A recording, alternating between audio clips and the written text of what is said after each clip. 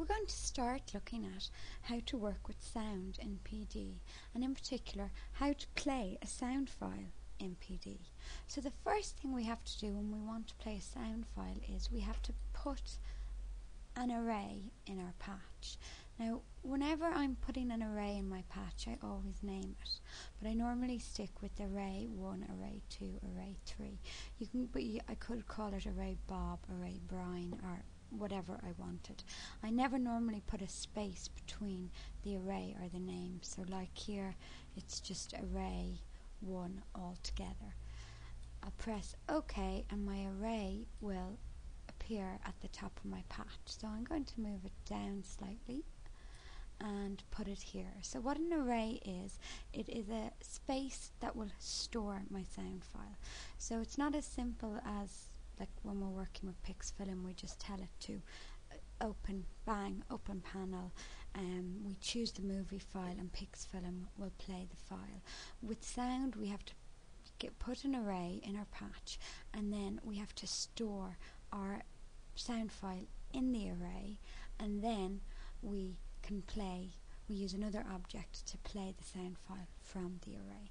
So to choose my sound file, like always, I'll start off with put bang, then the open panel object, and put object open panel.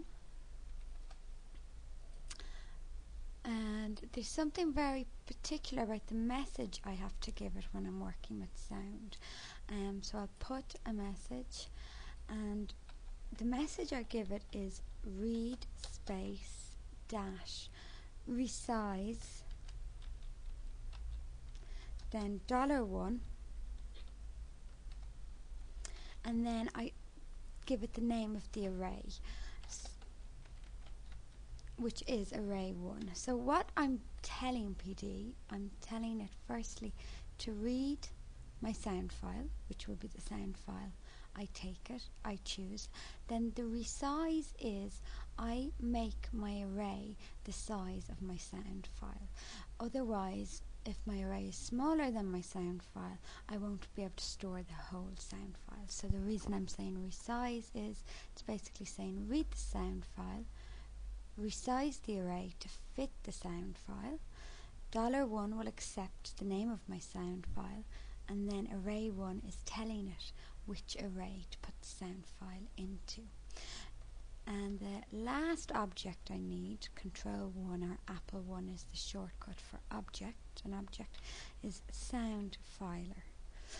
And this object is the object that will read the sound file and write it to the array. So if I was to choose Control E to go to play mode, and if I was to choose my sound file now, I'll go to my desktop and I have a sound file here called Sound for Piano WAV. Open, you can see now that my sound file is written into my array.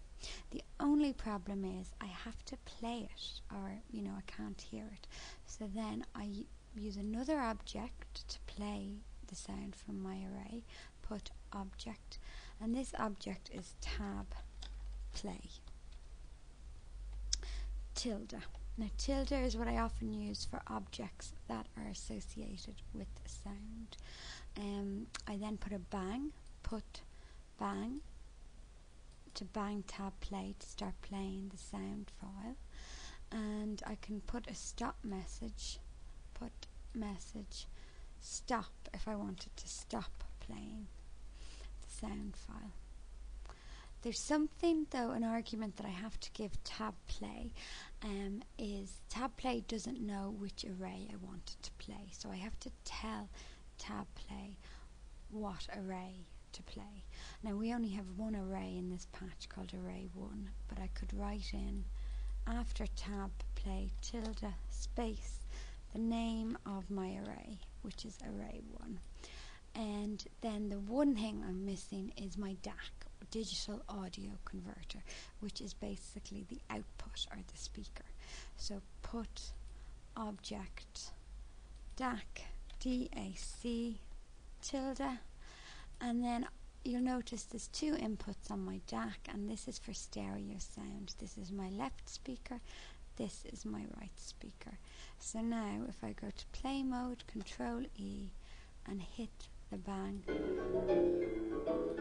you can see that it was playing my sound. I'll do it again, bang, stop. Okay, so if I want another sound to play, I can put a second array, put array. The thing to note is that the array, now I'll name this array 2. The thing to note is PD will always put my array in the top left hand corner here. So I'm going to have to move my array. So I'll highlight it and click and drag, and I'm going to drag this down to here. And it's a little bit tricky, and there we go. I'm going to copy and paste this bang open panel read resize $1 message, Control C, Control V, and I'll drag it down to here. The only thing is, because I'm setting a separate array, I want it to read into array 2. Control E for play mode, bang, and I can select my second sound file, which I've one called sweep1.wav. Open. Okay, so you can see it's a very different sound file, but you can see it's drawn it in, and there's the little bleeps here in the line. That's representing my sound file. And here I'm going to copy and paste this bit, Control C, Control V,